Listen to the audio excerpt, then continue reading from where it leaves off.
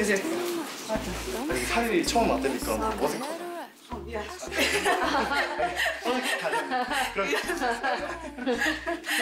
느낌이. 궁금하다. 드디어. 응.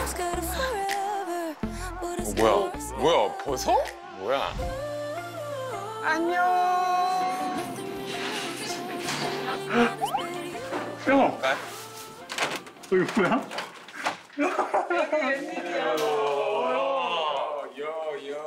진짜 예쁘다. 진짜 예쁘다.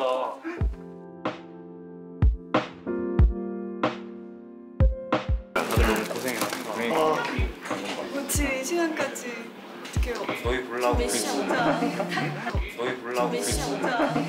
지금 거의 1시잖아.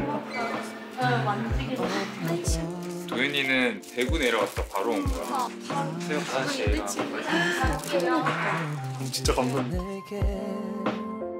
네. 우리 구경하지. 화이팅.